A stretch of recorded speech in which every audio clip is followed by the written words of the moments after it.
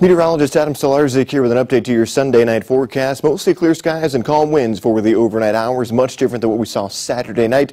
And we will be seeing temperatures drop down into the low 40s to start off our Monday morning. A few isolated clouds will be possible to start the day, but generally going to be seeing mostly sunny skies with winds light coming in from the south. That's also going to help boost our temperatures back above average once again for the afternoon hours with those mostly sunny skies. High temperatures getting into the mid 60s. We're supposed to be seeing high temperatures in the upper 50s as we head throughout the end of October. By the time we go Monday night into Tuesday, we will see general increase in cloud cover. Skies turning partly cloudy right around daybreak, and we will be watching for rain chances mainly off to the north and west of our area, but we could see those showers dissipate right before they get into our region. Overall, we are going to be seeing cloud cover increase for the day on Tuesday, and high temperatures as this system works its way through will be a little bit cooler than what we're going to be looking for the day on Monday. Here's a look at the exclusive 10-day forecast. 59 degrees on Tuesday, down to 50 on Wednesday with that rain chance at 30%, up to 40% on Thursday for Halloween. Could have some rain impacting any trick-or-treating plans you may have late in the day on Thursday.